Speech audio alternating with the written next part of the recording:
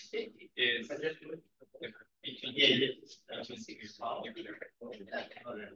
it could be any dimension, right?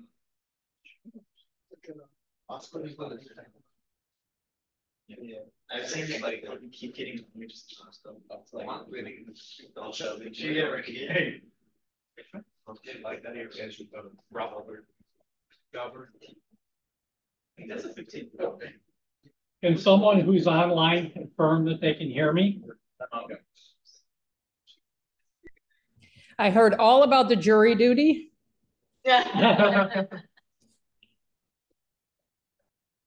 Good. We have fewer technical problems today than last time. And we'll start right at 10 after for those who are waiting online. And by the way, I can't see the chat while I have my computer in presenter mode. So if you're online, just shout if you want to ask a question.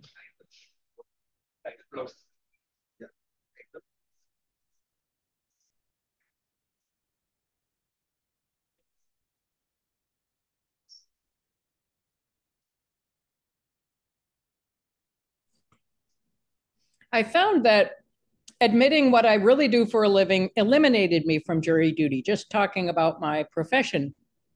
Really? And I was on a case of a guy who picked up a huge flagstone and unfortunately killed a tourist from Texas. And the accused was in the room. And I was trying to stay on the jury duty. Don't ask me why. So I lied and I said I taught school, or I said something that sounded true but wasn't. And then he began to really focus on me, like staring at me. So then I clarified what I do for a living and they eliminated me. I have not been called back since that incident. I don't know what they put in my file. They put you in the blacklist.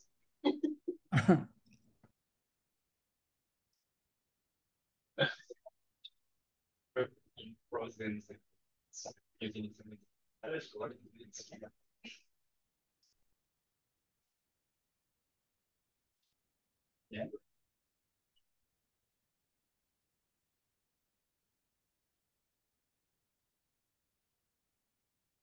They control the time by freezing.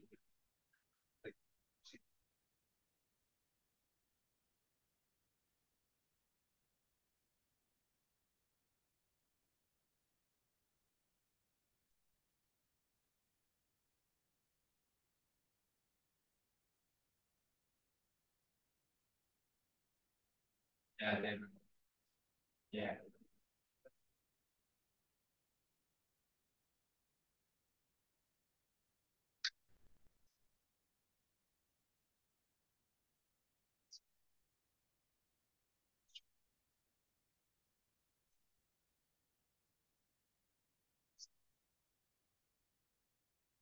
All right, so we'll get started.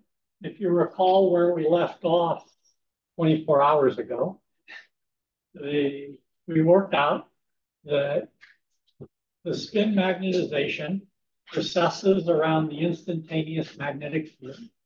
And then we ended by saying, of course, there had to be some relaxation processes that would restore Boltzmann equilibrium.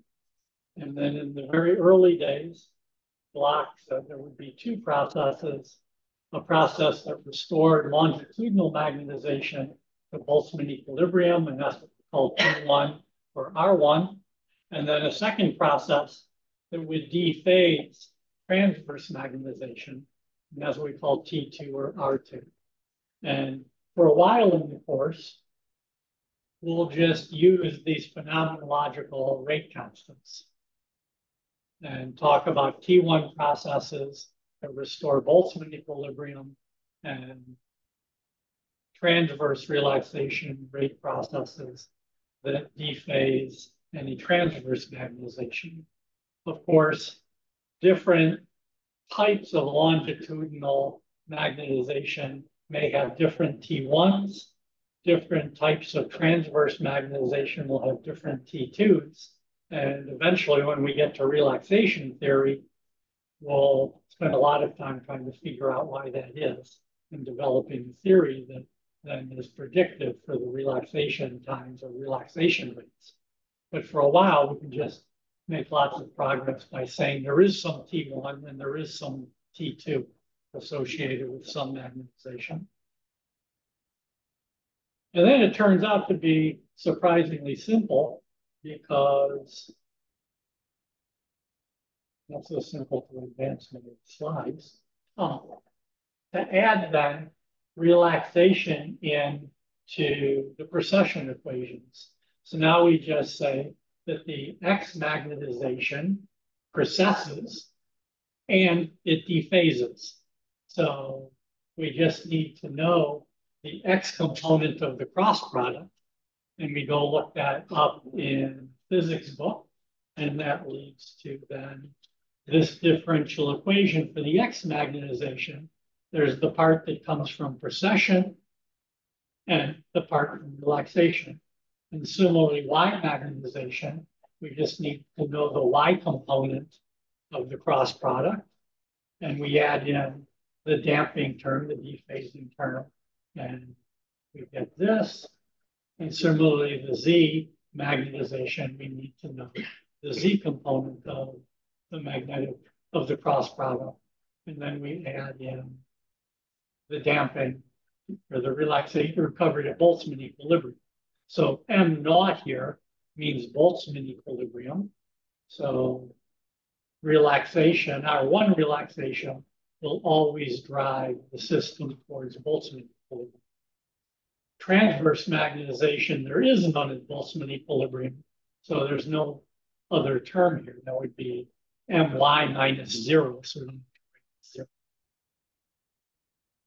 And then, of course, you see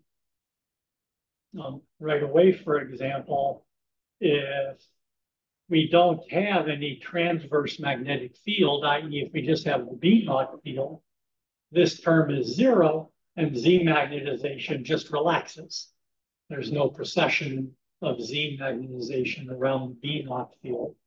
And similarly, for X and Y magnetization, if there's no transverse field, then the only time dependence comes from precession around the B naught field and then decaying away.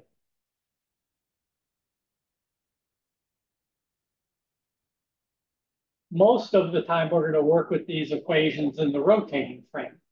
You want to shift into the rotating frame, and instead of having, for example, the B naught field, we have the scaled B naught field. And if we think of everything in frequency units, then we have the frequency offset, capital omega, and the transverse fields become time independent because we're in the rotating frame, rotating with the transverse field. So the transverse fields just have an amplitude and a phase. So if we have X phase, for example, this term would be 0, this term would be 0, and we would just have minus omega 1 and omega 1. Or if we had a Y field, this would be omega 1 minus omega 1. These two terms would be 0. But of course, on a modern spectrometer, we can apply any phase transverse RF field we want.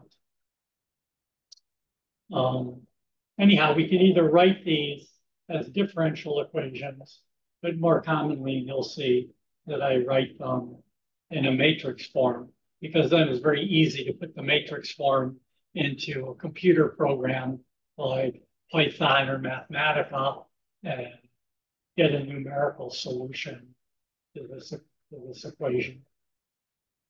It's a 3x3 matrix. So in principle, there's an analytic solution, but people tend not to write it down because it's kind of messy. There's two limits, though. One would be that we don't have the transverse field. We just have the B naught field. And that, of course, I'll always call free precession. And here, here's the equation. And then we can just ask Mathematica now for solutions. These solutions now are simple because really we have a 2x2 matrix and a 1x1 matrix. and they're independent of each other. They're not coupled together by the omega 1 field. So we can solve the 2 by 2 matrix separately from the 1 by 1. And here are the solutions. So X magnetization is just precessing. So X magnetization is turning into Y magnetization under the rotation around the B naught field. Y magnetization is turning into X magnetization, and everything is decaying away. And then Z magnetization is just relaxing towards Boltzmann equilibrium. Shown here, this is just the previous equation in slightly different form. So for, yep. What's the distance between M of 0 and M sub 0? Ah, yes. So M parentheses 0 here means the state of the magnetization at time 0. So that might mean, for example, right after a 90-degree pulse. And if we had a Y phase RF pulse, then we would generate at time 0 MX magnetization. And M sub 0, I mean Boltzmann equilibrium. And so that's Z magnetization at Boltzmann equilibrium. And of course, I won't be completely consistent. Sometimes I'll say M sub EQ when I mean Boltzmann magnetization. And then the other limit that there are easy analytic solutions to is if we have a pulse that's short so that we can ignore relaxation during the pulse. And in that case, the Bloch equations reduce to this. We have the pulse, the RF field, but now there's no relaxation. In general, R2 is going to be the largest relaxation rate, larger than R1. So T2 is going to be the shortest relaxation time. So these equations would apply if the pulse is turned on for a time short compared to T2. And on a, in solution, a 90-degree pulse on the hydrogens is about 10 microseconds. And the relaxation rates for the size proteins or RNA that you're normally working on are going to be tens of milliseconds. So the 90-degree pulse is much shorter than T2. But if instead you're doing, say, a Toxie experiment where you would have the RF field turned on for maybe 60 milliseconds or longer, then generally you're not in that regime anymore where relaxation could be ignored. Now, turns out one may ignore relaxation anyhow, but it's at least not justifiable in this limit.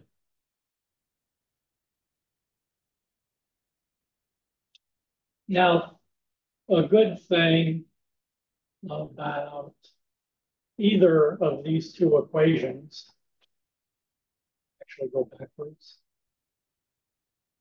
is this equation, this 2 by 2 block, just describes rotation in the transverse plane around the B naught, around the z-axis. And these equations, if we either have a phase of 0, these describe just rotation around the x-axis. And if we have phi of pi over 2, they just describe rotation around the y-axis. So those are three very simple cases, and you can see them pictorially here. Here are the equations, the matrix equations that describe the rotation. That's just taken from the previous one, but it's easier to just think pictorially. So here, if I have a B1 field with X phase, phi equal to 0, then I describe rotation by putting my thumb along the x-axis. My fingers are the initial magnetization, and then I just rotate in a right-handed sense. So as shown there, if I start with Z magnetization, it's going to rotate towards the minus y-axis, and then the minus z-axis, and then the y-axis, and then back up to Z. Whereas if I add Y magnetization, Z magnetization rotates first towards X, and then minus Z, minus X, back to Z, and Z magnetization, X rotates towards Y, and then to minus X. So this right-handed convention is going to get used over and over and over again. So you want to look at this picture and make sure you can do these rotations with your hands. It also means then there's a very simple trigonometric relationship, and for some reason that's missing. So now I have to try to see if I can use the board for the first time.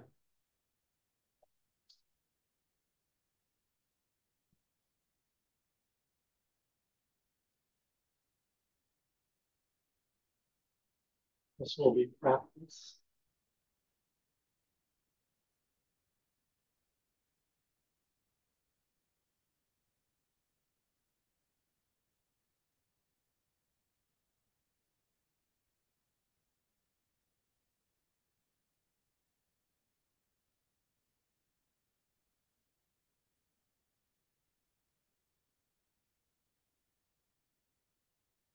So transparent, fortunately. Now people online can see the screen. Yes. I'll try to write big pictures. So first off, if you're not used to it, then the coordinate system that we use is right-handed. And that means if I put my thumb along Z, my fingers along X, the rotation should go to plus Y. If I do it backwards, if I happen to swap X and Y, then if I rotate X, it's going to go to minus Y, and that's a left-handed coordinate system. So the first thing is whenever you draw one of these pictures, it should be right-handed. Thumb on Z, fingers on X, rotate towards plus Y. And now if I imagine some rotation, so let's suppose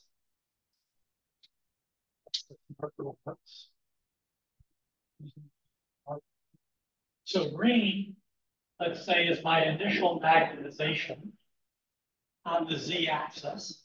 And now I'm going to, let's say, do a Y rotation. My thumb's on Y.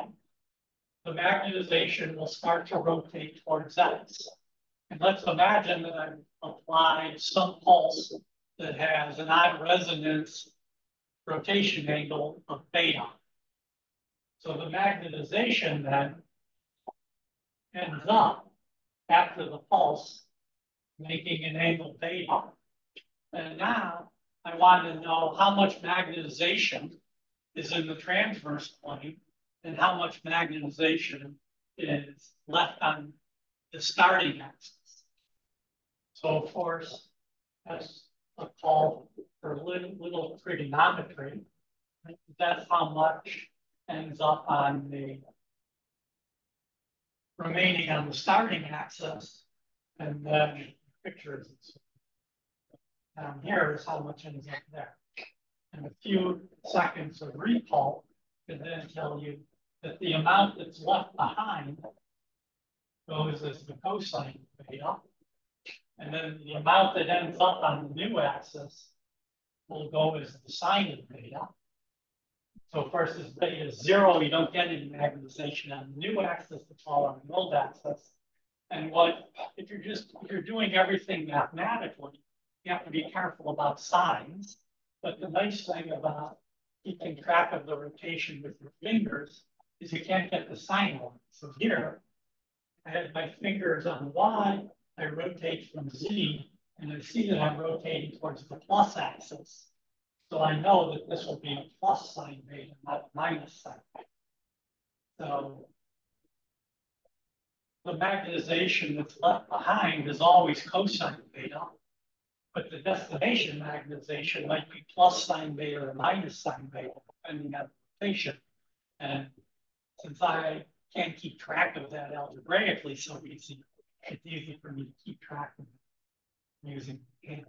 So for example, X rotation would be rotating towards Z magnetization towards minus Y, and I would end up with a minus sine beta.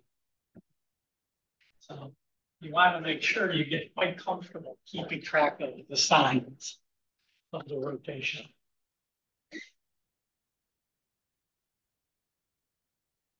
And the same thing would happen, of course, we were talking about rotation around Z. I just put my thumb along the Z axis, and then I have a starting axis and the finishing axis.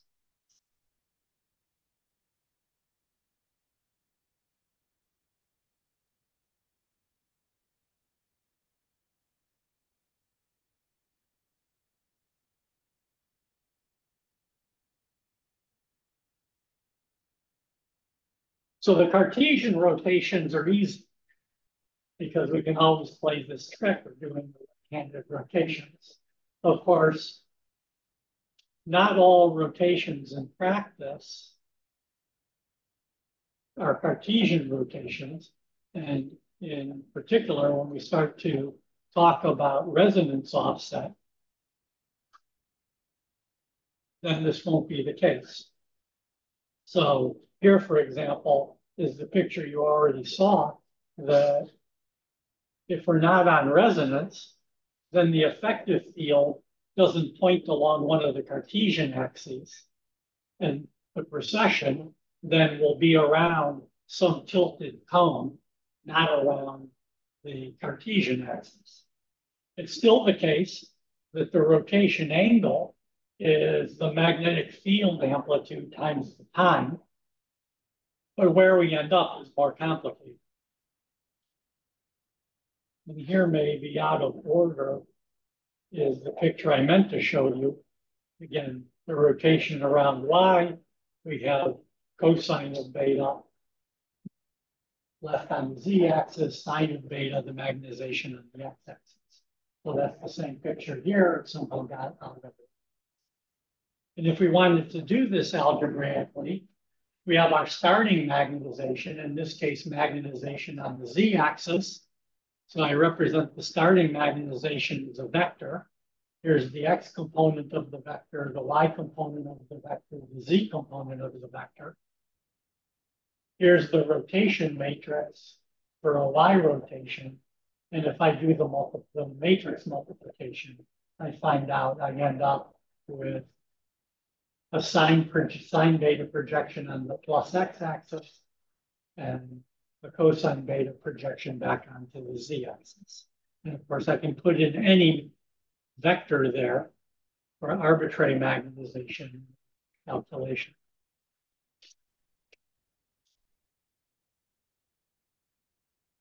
Now, if I'm off resonance and I'm in the tilted frame, of course, I could give up and just do a numerical calculation and ask Mathematica or Python just to do the calculation and tell me the answer.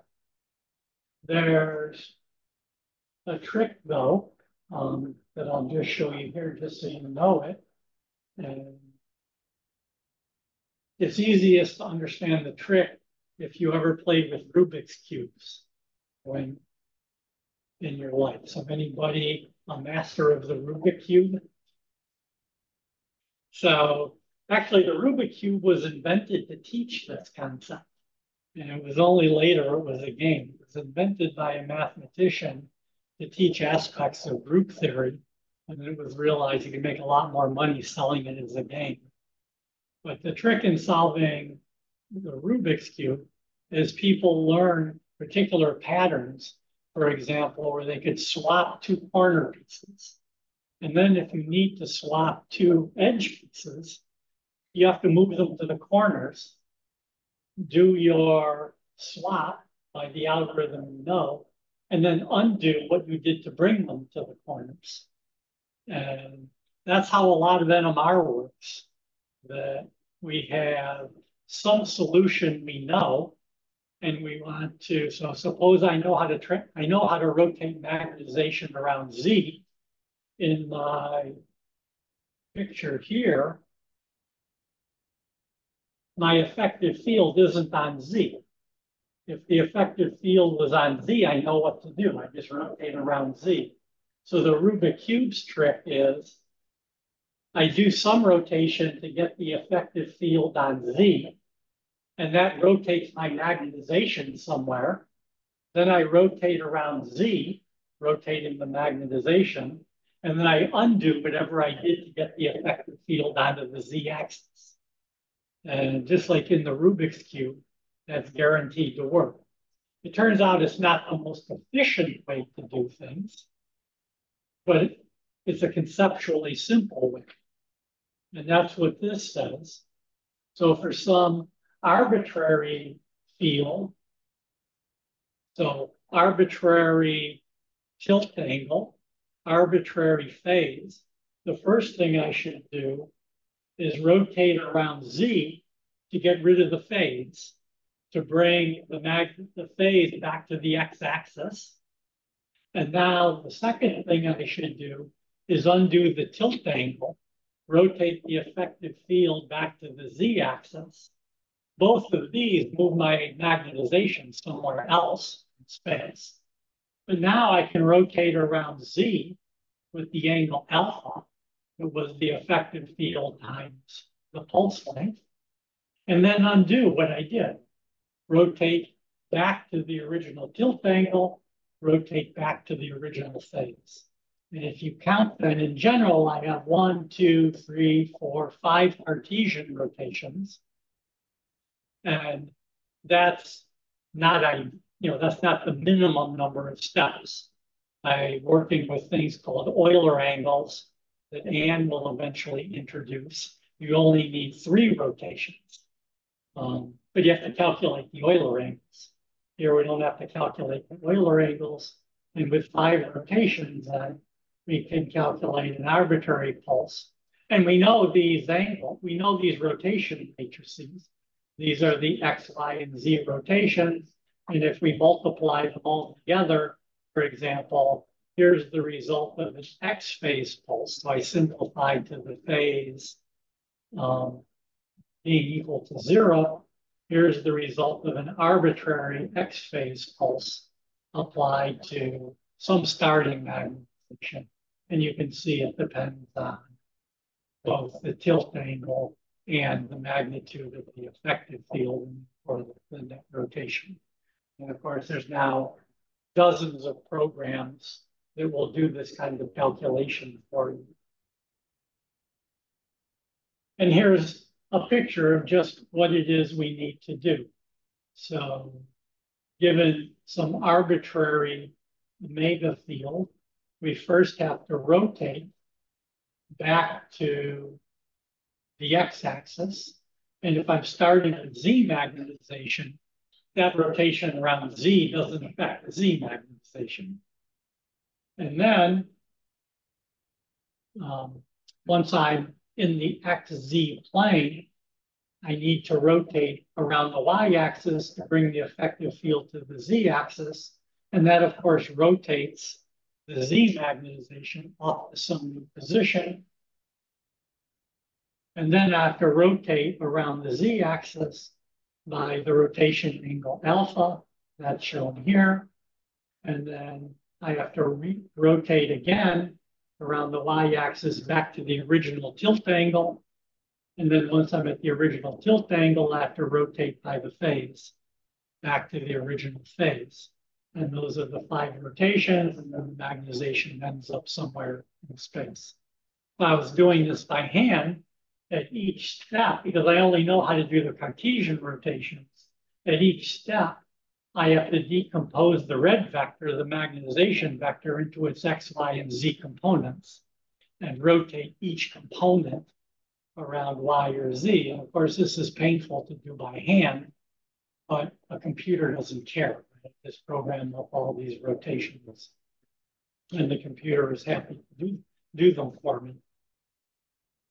If I have some complicated waveform, some time-varying omega-1 field or time-varying resonance offset, then I have to divide the problem into small pieces, where each piece is short enough in time so I can treat the effective field as constant in that short time interval, do this calculation, change to the next effective field, redo the calculation, and iterate my way through. Again, I don't want to do that by hand, but I can take any profile and turn it into steps of a fraction of a microsecond and iterate my way through.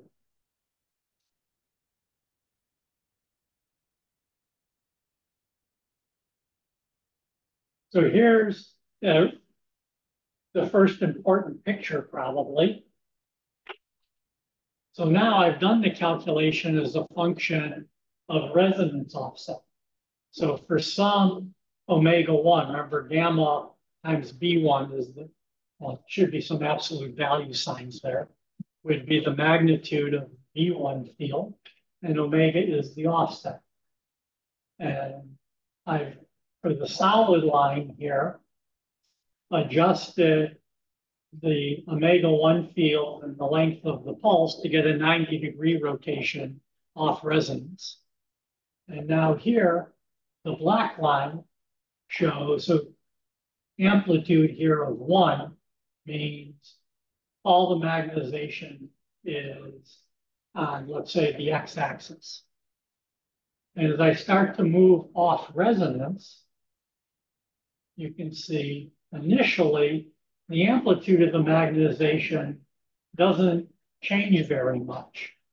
So I'm still getting almost all the magnetization of the transverse plane. The remaining magnetization is still on the z-axis. But you can see eventually the magnetization left in the transverse plane goes to 0. So where's the magnetization?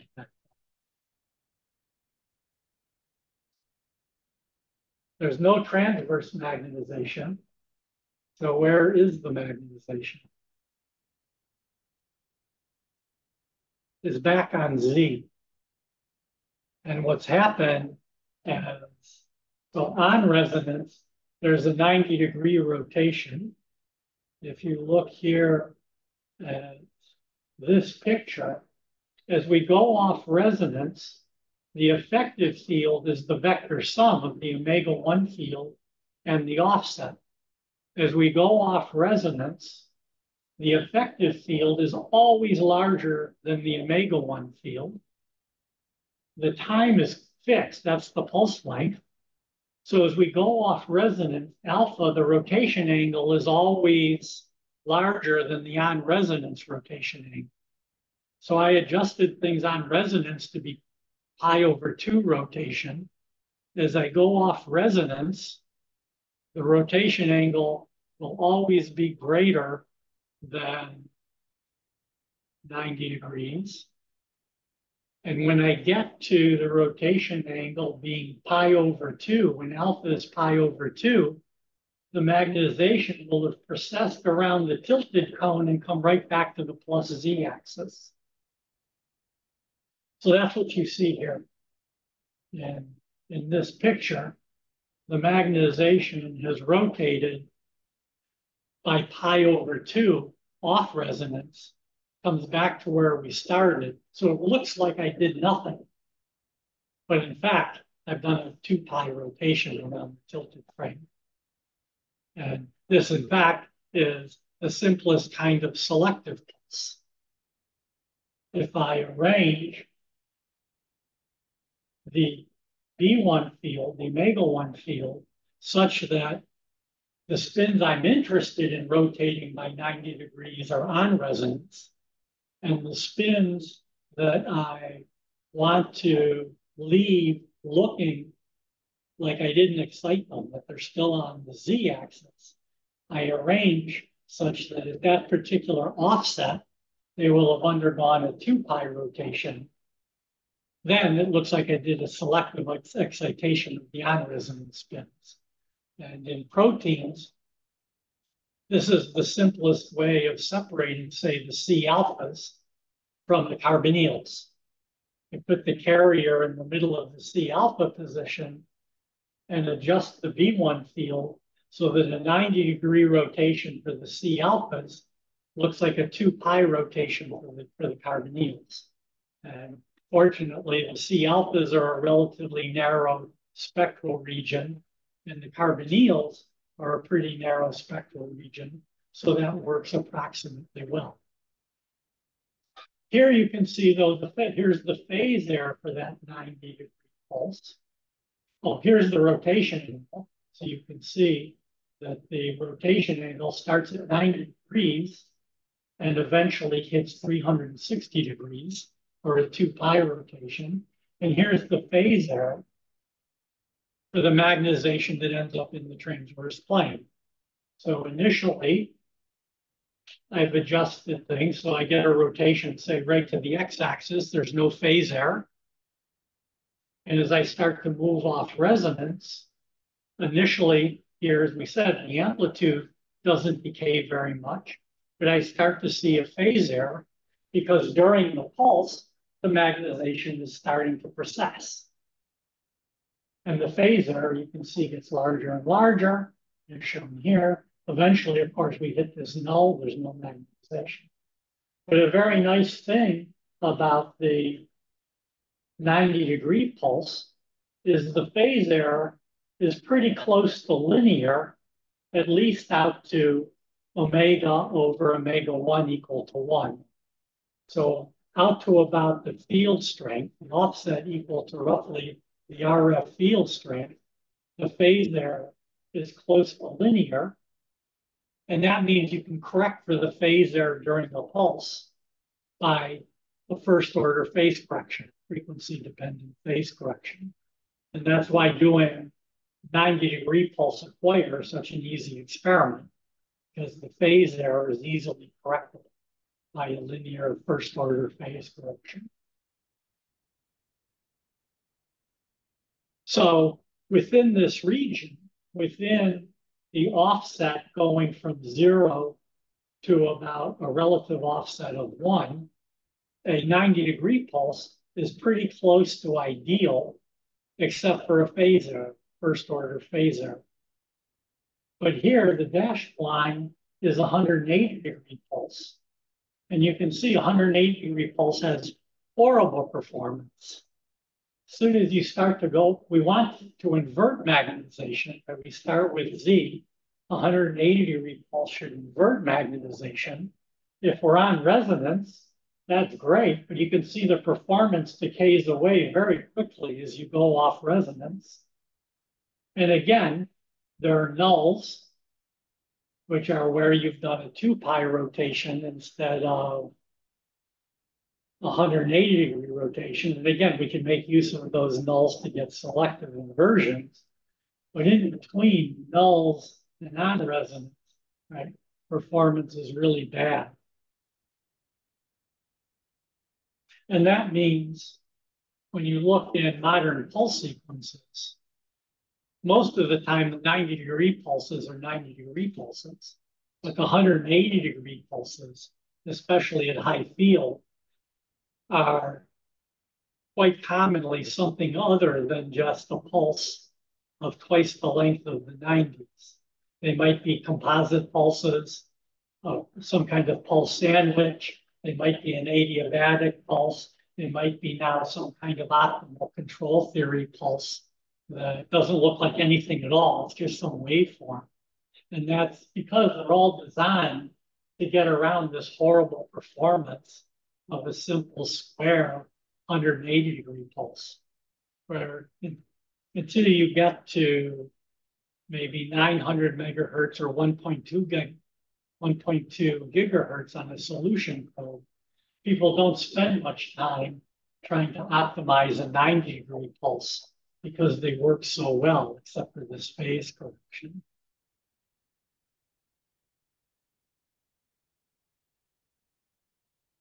So we have, by the way, our pulse sandwich, and we don't want to maybe belabor the point too much. But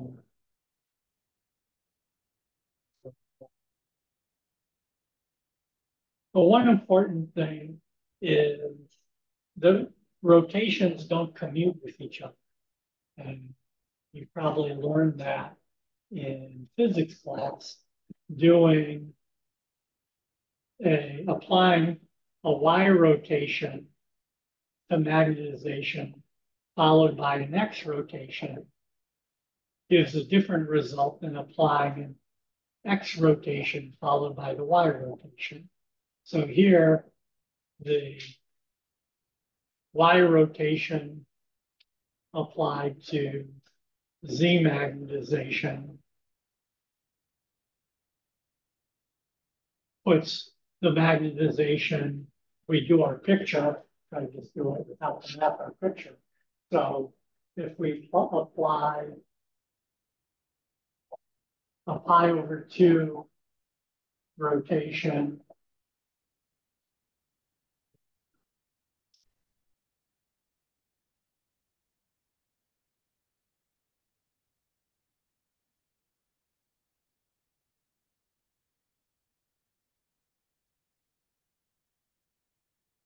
I think it's kind of a weird way. So here's the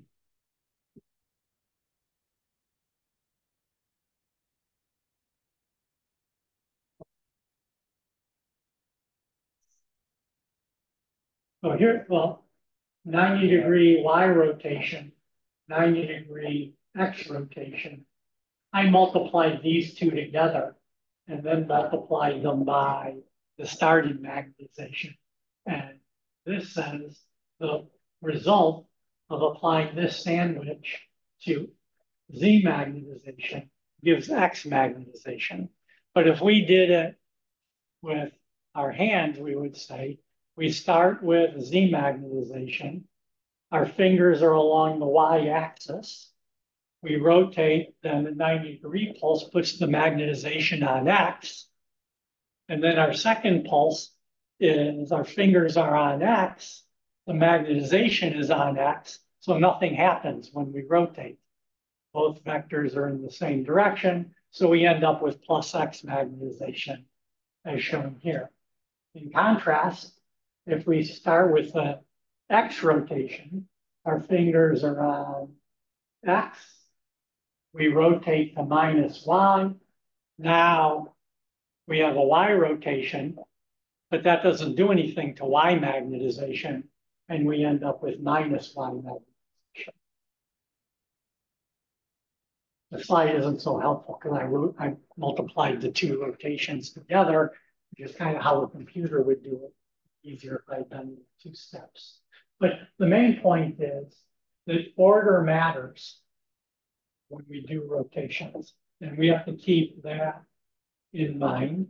And you'll already notice here in these sandwiches, I have the starting magnetization here, then the first rotation, the second rotation. So relative to English, things are going backwards. I write first rotation on the right, second rotation on the left, so on and so forth. However, if rotations are infinitesimal, very small rotations, then they do commute. And that's shown here. I've put in the rotation angles now for a Y rotation by an angle alpha, beta rotation by an angle beta. So I multiplied everything out. Here's the result. And if the angles are small, the sine of an angle is the angle. Sine of beta is beta. Cosine of 0 of an infinitesimal angle is 1. So I get this. And now I do things in the other order. The true result is different, of course, between the two. But if I go to the limit where the angles are small, then I get the same result. So infinitesimal rotations will commute, and that turns out to be important in certain kinds of calculations. But in general, rotations don't.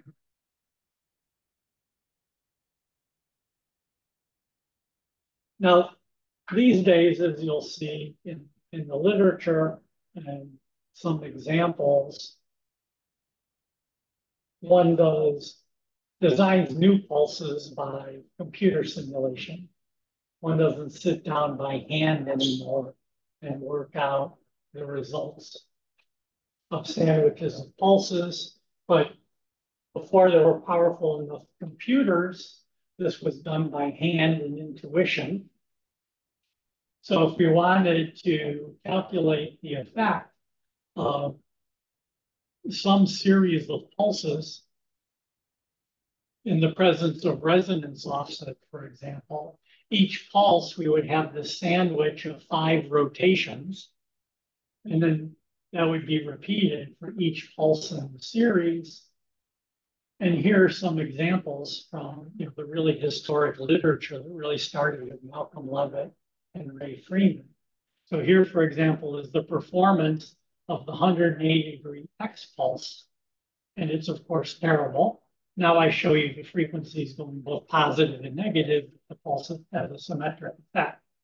And then here's what's called, very popular, what's called the composite pulse, where there's a sandwich of first a 90-degree X pulse, then a 180-degree Y pulse, and then a 90-degree X pulse.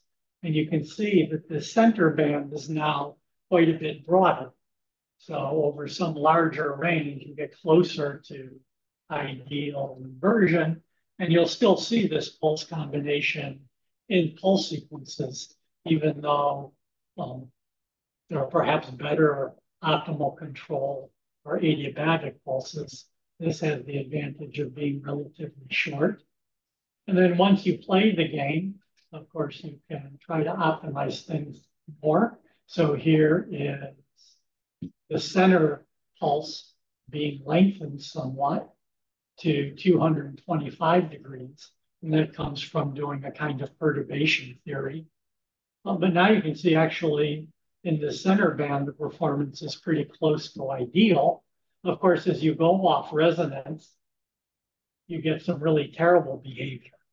Here, for the plane 180, the performance here isn't so good, as we said, but you get these nice clean nulls that are sometimes useful. Life is more complicated here.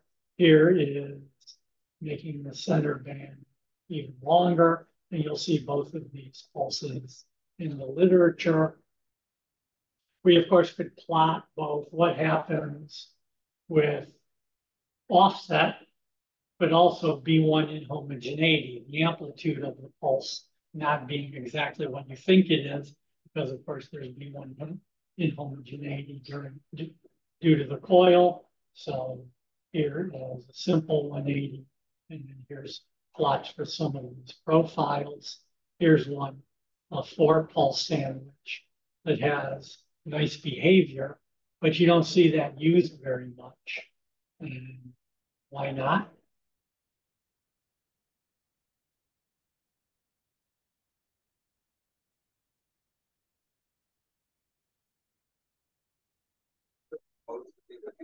It starts to get long.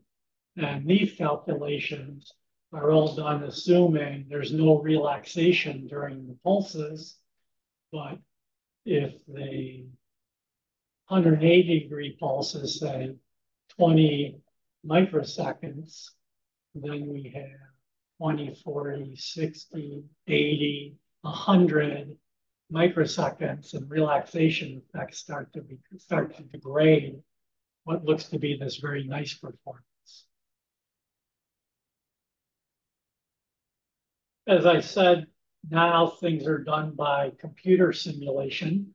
So these are just two popular pulses that came out of computer simulations, essentially where one has an expansion of a pulse shape in some kind of sine or cosine functions and then try to optimize performance.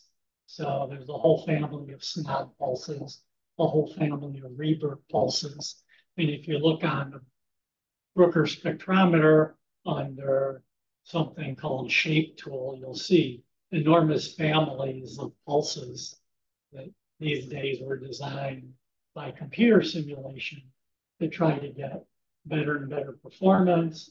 And there's not really any free lunch, so there is always a trade-off between how well the pulse performs, how long it is, how subject it is to relaxation losses as the pulses get long. Yep.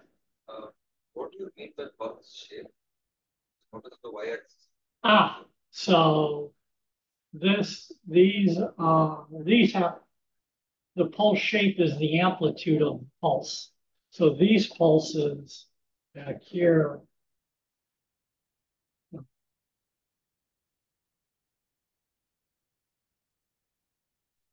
these were constant amplitude. We're just changing the phase. Right? So we turn on with some constant omega-1 field for an effective 90-degree rotation, then change the phase, the effective length of twice that length, and then change the phase back to the original pulse length, where the length is adjusted to give us nominal 90-degree rotations. Here now, the amplitude is changed in this way. So when we start the pulse, there's very low amplitude omega-1, and then you have this funny profile that came out of the calculation. And here's the full length of the pulse, and just going from 0 to 1. And of course, we have to adjust using the tools on the spectrometer how long your pulse is really and what the maximum amplitude is. But that's all coded now on the spectrometer. These happen to both be amplitude modulated pulses. So I just have to show you here the amplitude of the B1 field. But there also are phase modulated pulses, in which I have to show you both the amplitude and the phase of the pulse.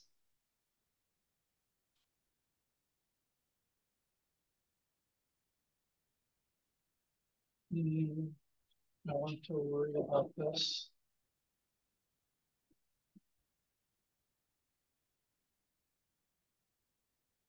I guess we'll have enough time.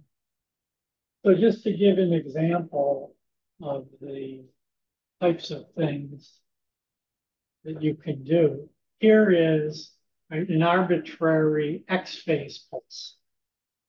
We don't have to worry about rotating the phase. So our 5 rotations turned into 3 rotations. So we have to rotate the effective field to the Z-axis, rotate around Z, and then rotate back. So let's imagine that we're fairly close to resonance.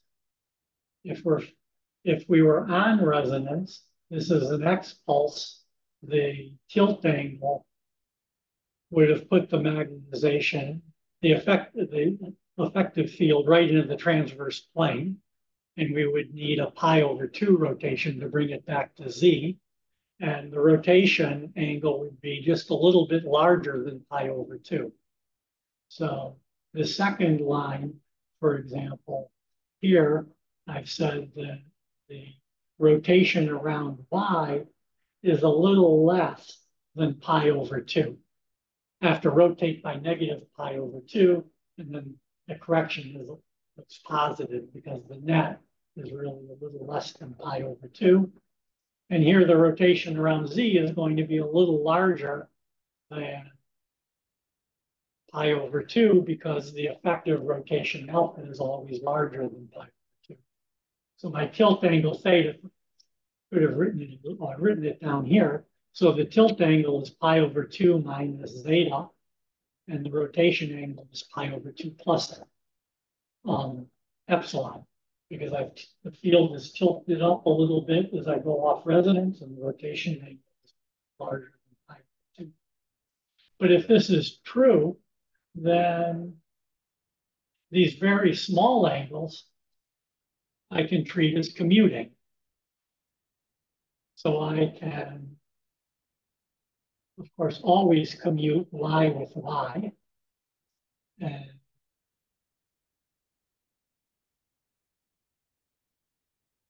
over here, a minus pi over 2 rotation applied to this little root to the z-axis puts things on the x-axis.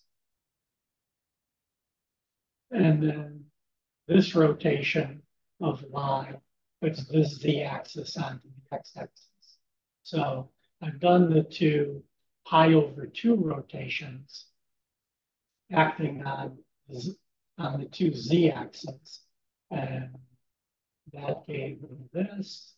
The pi over 2 rotation acting on the y-axis moves the y-axis to the z-axis. So that's here.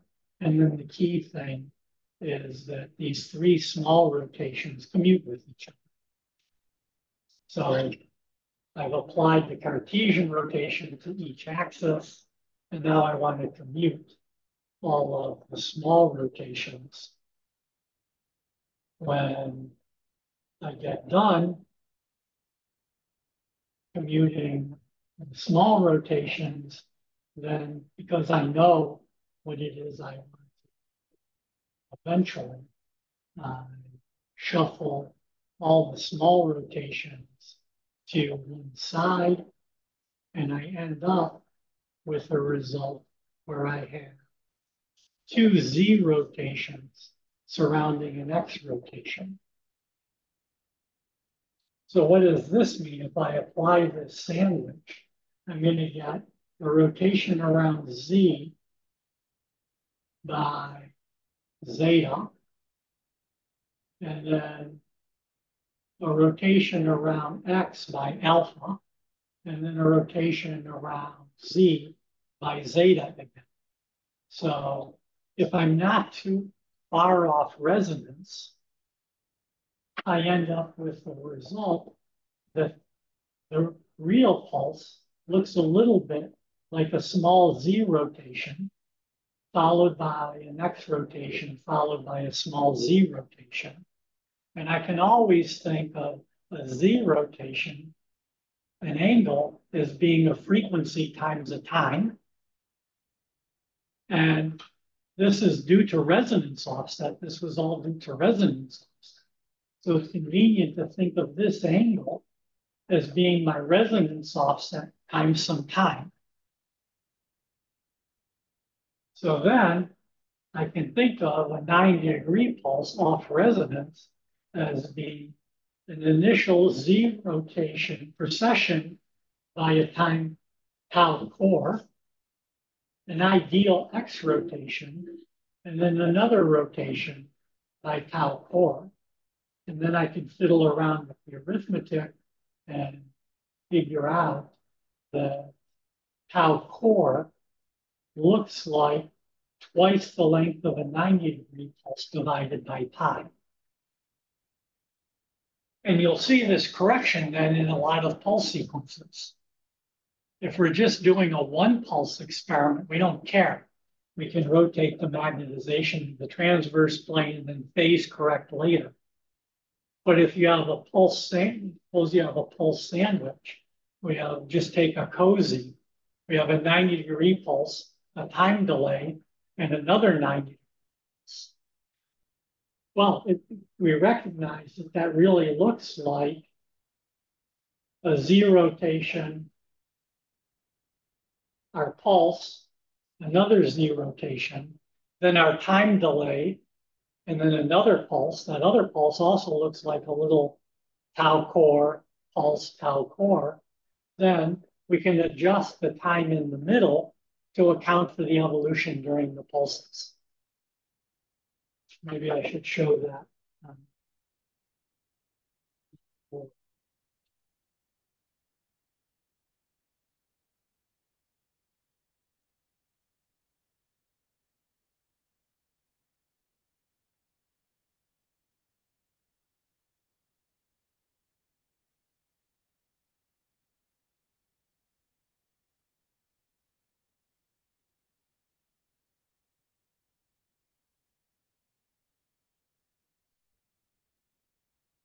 It'd be nice if it was this was a little more transparent. I mean, switch.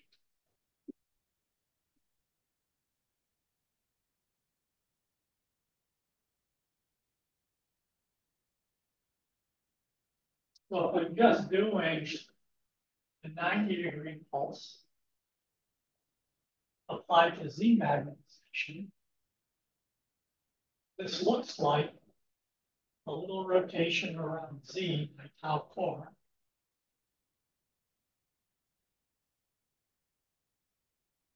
A pulse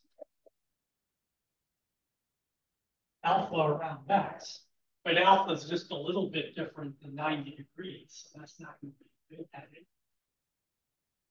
Followed by another little tau core, where magnetization can process around the Z-axis. If this was the only experiment, and I start acquiring the FID, that's just going to lead to a frequency-dependent phasor that I then correct on the spectrometer. But if I have two pulses, now suppose I have, say, a cozy, and I'd like to get pure phase here, then this really looks like tau core, a pulse like alpha, tau core, my delay T1, and then another tau core, pulse alpha, another tau core. And to get pure phase then, whatever I thought my T1, what I wanted my T1 to be, I should really set it to be the T1 desired,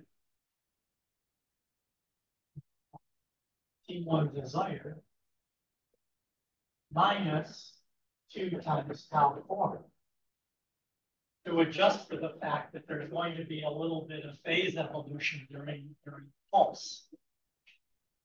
And tau core, indicated there, is 2 times the pulse length,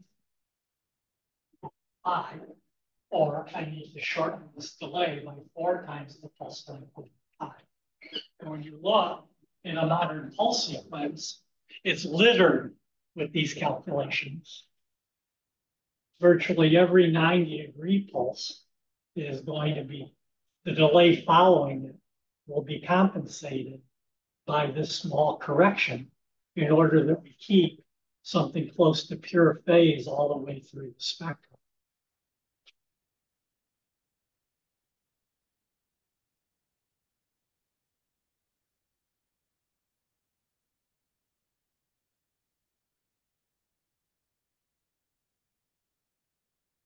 When then as Torcher realized it, they basically were able to write a whole paper explaining how you could do this correction, because a first order phase has its own set of difficulties that arise, particularly if lines have different line widths in the spectrum. So getting pure phase, particularly in experiments like a nosy spectrum, where you're trying to quantify very small peaks, any phase error in the spectrum becomes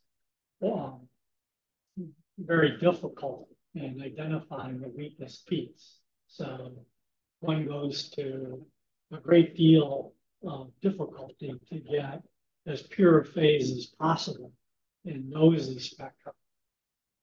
not so important perhaps in some other spectrum, but certainly knows these.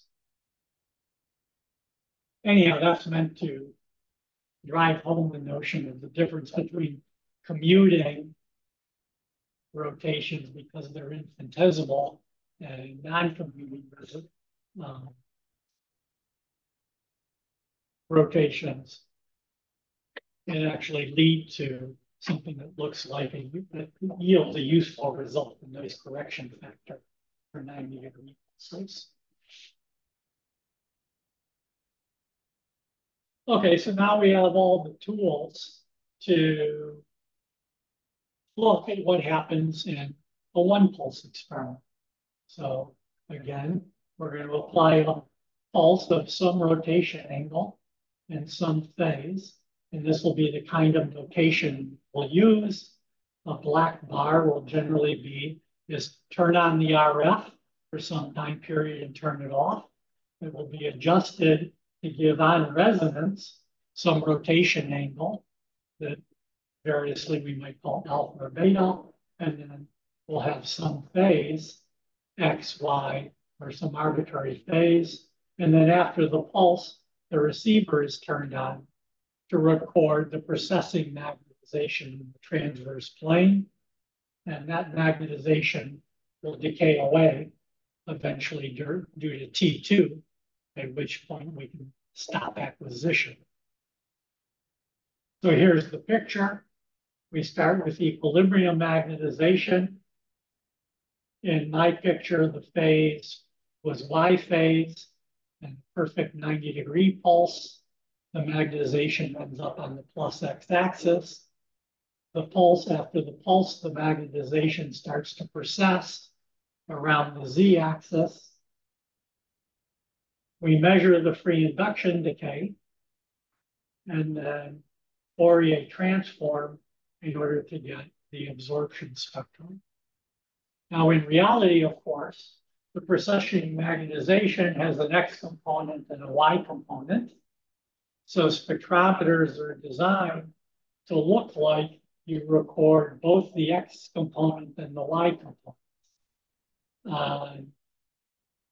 A modern console, the Rooker-Neo console, you actually are just recording one component, but then the data is initially processed unbeknownst to you to make it look like you've acquired both X and Y components. That's because, as you'll see, that's very convenient mathematically to think of things as having an X and Y component, because then we combine them to be a complex number. But in the old days, before digitizers were very fast, we actually had to have a scheme for recording what seemed to be X and Y magnetization. It's a detail we may talk about later when we talk about how a spectrometer actually works. But for right now, we can imagine that we're going to be looking magnetization processing in the transverse plane, and we record the X magnetization and the Y magnetization, and they're 90 degrees out of phase with respect to each other. They then will be combined, as I said, to give a complex number. So the X magnetization becomes the real part of the complex signal. The Y magnetization becomes the imaginary part of the complex signal. And then the Fourier transform of this gives the real part of the signal, which is called the absorption spectrum. And the imaginary part gives what's called the dispersive signal. So the Fourier transform would be nu of omega plus I times u of omega. In reality, because of these time delays, the spectrum that you record might be a mixture of the two. And then we apply phase correction, of course, to try to separate pure phase absorption spectrum. Or you can always play the game of adjusting delays to get a pure phase spectrum. And again, on a modern spectrometer, people don't spend as much time fiddling around with that as we used to, because the phase corrections tend to be very good. So mathematically, so anyhow, here's the mathematical form of the absorption spectrum, mathematical form of the dispersive spectrum. You can see why we prefer the absorption spectrum to look at relative to the dispersive spectrum. And what here, importantly, you of course see we measure the frequency offset omega, and the line width then is determined by R2. The larger R2, the wider the line. In angular units, the full width at half height, if you work out the mathematics here, the full width at half height is 2 times R2. And if you switch to Hertz, which is what you normally see on the spectrometer, you divide by 2 pi. So the full width at half height is R2 over pi. And of course, a huge amount of NMR depends on how large R2 is, because the frequencies all tend to be in a fixed band, as you saw from the first slide. So the more resonances and the broader they are, the less resolution there is in our spectrum, making life difficult. Mathematically, this looks like this. We have a Y rotation as a 90-degree rotation. Afterwards, depending on the flip angle, we have some X magnetization and some Z magnetization. The Z magnetization now isn't going to contribute because it's not processing, so we don't see it in the free induction decay. If we had exactly a 90-degree pulse, of course, we end up with only X magnetization. The magnetization evolves under free precession and is damping away due to relaxation. We can combine this to make the complex signal. And here's a complex exponential, e to the I omega t minus R2. This comes from Euler's relation, that e to the I theta, where I is the square root of -1, is cosine theta plus I times sine theta. And we'll switch back and forth a lot between the Cartesian representation and this complex magnetization representation. So you'll get used to very much e to the I theta, and it's cosine theta plus I sine theta. The way a spectrometer is built, the detected signal is conventionally taken to be M plus, the sum of the real part and the imaginary part. There's, of course, M minus, that would be the difference. That signal is there, but the way the spectrometer is built, we don't detect it. It's sort of arbitrary. Spectrometers could be built the other way. But it's the convention rule of that. The signal is M plus, and then we Fourier transform it. So the Fourier transform takes the signal, the complex signal, multiplies it by another complex exponential. We integrate out the time to be left with a function of frequency. And then if we do the integral, or ask Mathematica to do the integral again, we get the absorptive part and the dispersive part.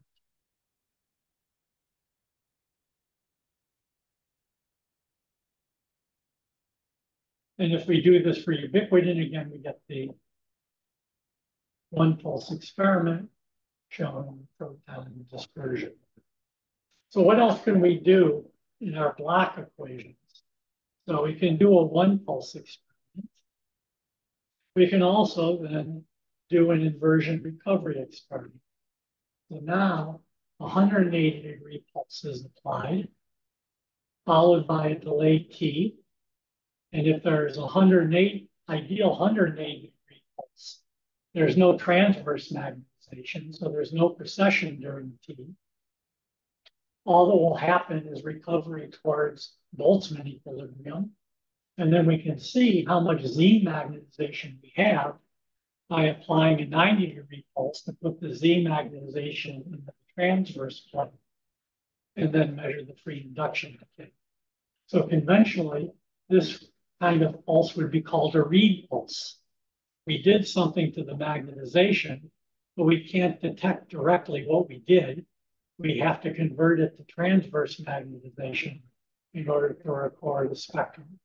So the Reed pulse converts whatever the state of the magnetization is into a state that we can record. So here we started with Z magnetization. The K is meant to be a unit vector on Z. After 180-degree X pulse, that will now be minus Z magnetization on K. Of course, you know that pulse isn't going to be perfect. It's going to generate some transverse magnetization. And in a real experiment, something we'll come to later, we would do something like change the phase of these pulses and add up signals in such a way that we can cancel the unwanted transverse magnetization. And I'm ignoring that for right now. During T, the magnetization is going to relax back towards Boltzmann equilibrium. So here's the equation. You can see if T is equal to 0, we get minus omega naught. And if T goes to infinity, we get plus omega naught. So the magnetization will evolve from the inverted state back to Boltzmann equilibrium. A 90-degree pulse turns this into minus Y magnetization. If we record the signal now, the free induction decay, it actually would look like a signal that was dispersive mode if we thought our detector was on X, but then we would just apply a 90 phase correction after the fact. And we expect then to see magnetization that starts out upside down and then recovers back towards Boltzmann equilibrium.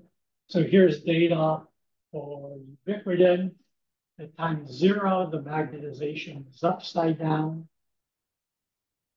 After a while, you can see that the different spins have different T1s because here, these spins have all flipped, whereas these spins are still upside down. And I just picked one, this one here, and I measured the intensity as a function of time. There are some data points from different spectra, and then fit with that equation to get a T1 time about 0.9 reciprocal seconds, or T1 is a little longer than a second. The value of T1 turns out to be important because if I need to signal average, I have to wait at least that long before doing the next experiment. Otherwise, there's not very much Z magnetization to start the next experiment. In an ideal world, we would wait until Boltzmann magnetization completely recovered. But that takes something on order 5 T1s because of the exponential recovery. And usually you don't want to wait that long. We don't want to wait 5 seconds in between scans. So while we tend to pretend that we recover to Boltzmann equilibrium before starting the next experiment, that's usually not true. Usually you're waiting 1 or 2 T1s to get a significant amount of magnetization back. One can, of course, try to calculate some optimal time. Given that I want to acquire as fast as possible, so I'm acquiring more scans and adding up signal, but I'm not recovering to Boltzmann equilibrium, what's the optimal time I should wait? And that's known, for example, for 1D experiments. And now there's a whole family of 2 and 3D experiments where people try to optimize this kind of approach, and we'll eventually come to that. Yep. For this experiment, does it matter whether you take light or infrared? Right. In principle, there's nothing being done here that should change in the line shape. So then it shouldn't matter whether I integrate the peak or take the peak height. Obviously here, I picked one that's well resolved and I don't have any problems doing either. When the spectrum gets congested, right, this simple 1D experiment, I really want accurate T1s. I can't do a 1D experiment, I have to do a 2D experiment. Most of the time when we're measuring relaxation rates, we do something kind of intermediate between intensities and volumes. We add up some of the points near the top of the peak. So we're not looking at one point, but we're not trying to integrate down into the noise. Whereas noses, you pretty much have to integrate the peak as best you can. So it kind of depends on application. You can ask that question again when we get to real spectra. That's actually, it's very important practice.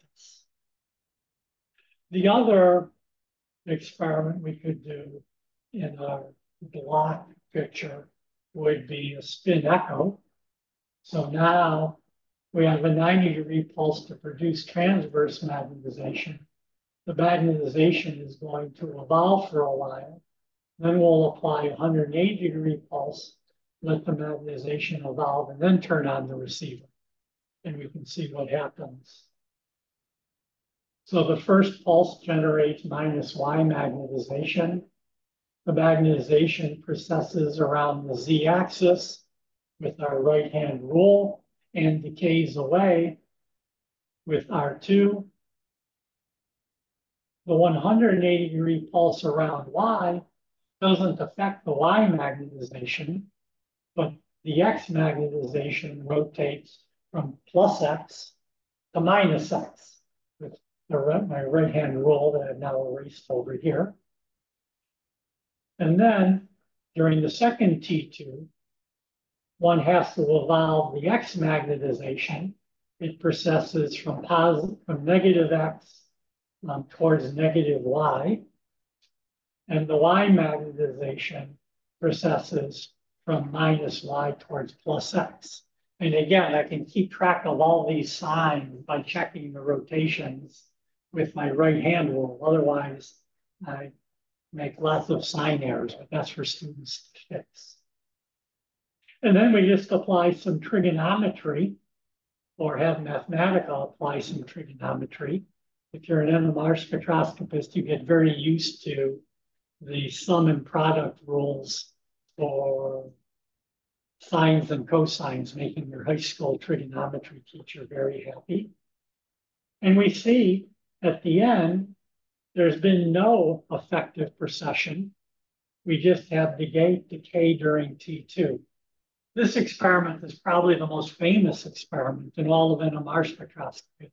The spin echo discovered by Erwin Hahn, who was a graduate student.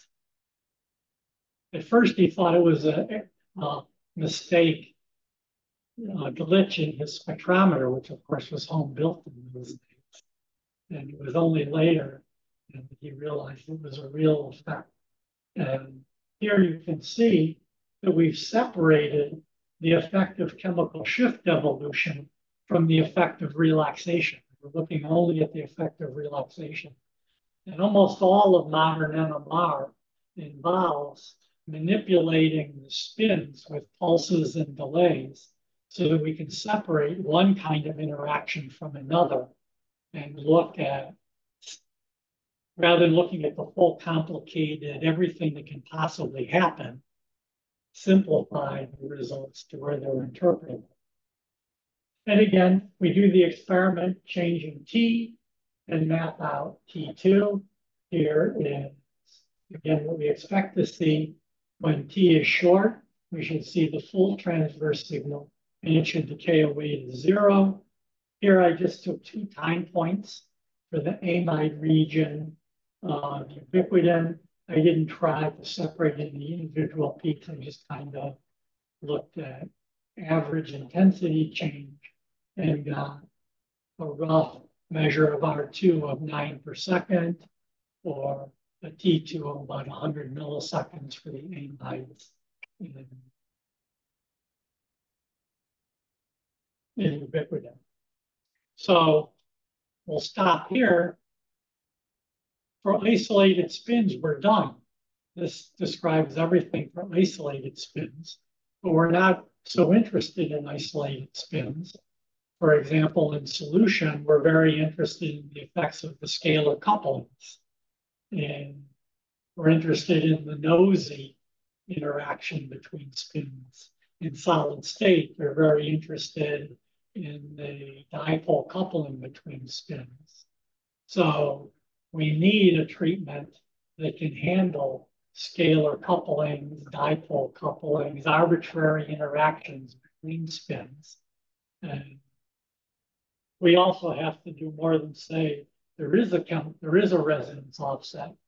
We'd like to know more about where the resonance offset comes from, what chemical shift, how chemical shift depends on molecular parameters. So we'll start now going forward. What are the actual physical basis for scalar couplings, chemical shifts, but also simultaneously working on a theory that helps us understand the evolution of the spin states under these other kinds of interactions. And then we'll try to cast it all back into something that looks like the Bloch equations, because the Bloch equations are easy for us to understand. 2x2 matrices, 3x3 matrices, that's about the limit of human understanding. After that, it's computers. Okay, so hopefully by tomorrow, we'll sort out the Dropbox problem, and you'll be able to get access to the Dropbox, go over the PowerPoint, and start to look at the first problems. See you on next Wednesday. Don't hesitate to email me questions. Start to look at the PowerPoint. Email anytime. Thank you so much.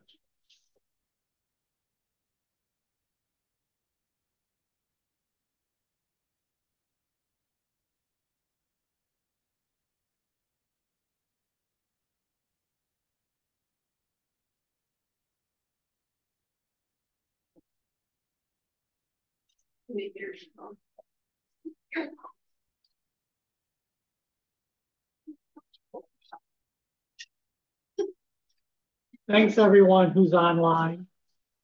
See you next time.